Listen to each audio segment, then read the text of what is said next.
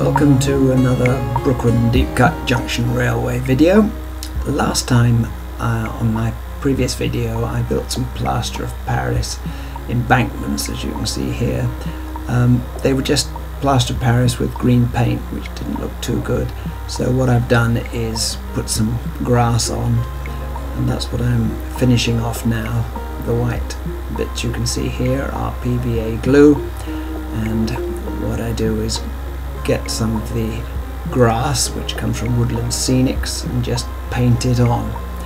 It's a bit crude but reasonably effective.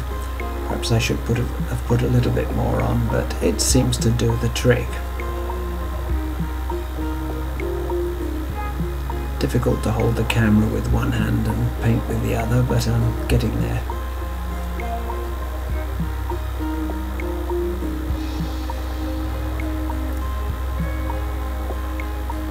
I think in the end I actually sprayed some on with my fingers because this was rather slow, but here's the finished product. As you can see, it doesn't look too bad.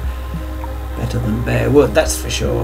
And here I've put in a few more trees and things also to pad this out, and it looks reasonable.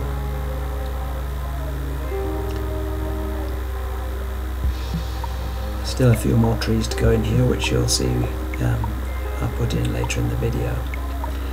The next part of the project is to build a station for this little branch line here. It's designed for just this single diesel unit, and it'll go in that section there, and I'm using the Metcalf ready cut card kits, and here we have Wayside Station Shelter. I quite like the Metcalf kits. They're fairly easy to assemble and the end product is quite good. So here I am underway. I use the bulldog clips to hold things while the glue dries. Here we are, the station building is part built. I must say the instructions are very clear, and it really is very straightforward and quite rewarding building these kits.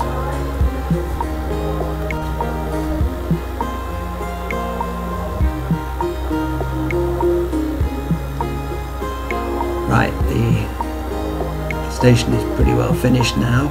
No platform, obviously, that comes later, but the end result is quite good, and I was quite pleased with it. So this is where it goes. As you can see, there is a slight problem. By having that there, all you see is the back of the station. You don't see any of the detail, and if I was to put people on the platform, again, you wouldn't be able to see anything.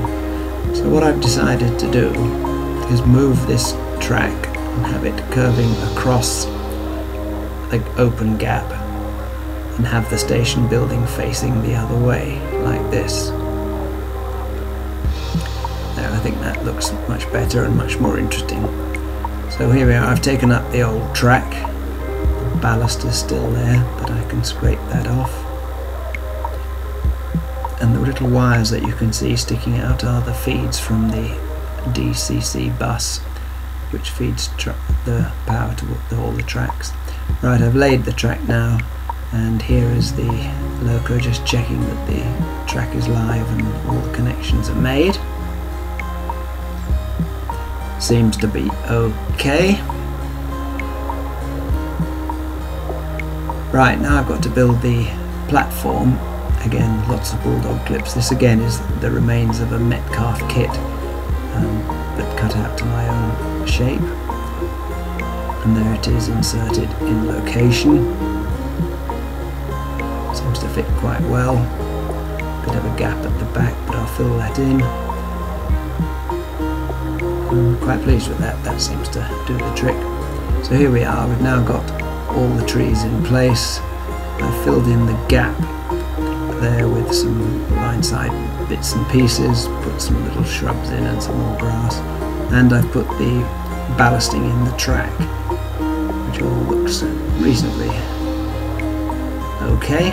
And behind the building I've put fences, a tree, and as you can see there was a house in the corner there. So here we are, it's pretty well finished now. In fact, I've now completed 3/4 of the layout, the bit in the bookcase, the bit across the bridge where it connects, where the door opens, and now this section. The main part to be completed now is the area on the baseboard. So now that's it. So here's just a little bit of trains running just to entertain you, and hopefully we'll be producing another video in the not too distant future showing a little bit of DCC programming. Okay, enjoy the rest of the video. Talk to you soon. Bye.